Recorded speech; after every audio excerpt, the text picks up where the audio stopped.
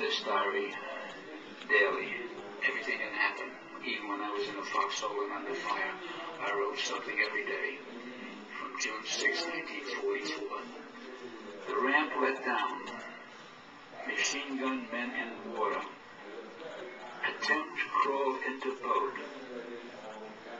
Those bastards wouldn't even let them drown in peace. On the beach about 6 hours. My eyes have seen.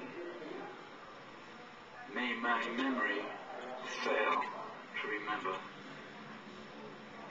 LCT 66 hit about 8 times with 88s and artillery shell. 2 men on right, completely decapitated.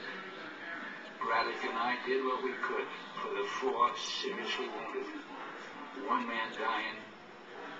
God, how I tried to help. 48 hours of nothing but hell.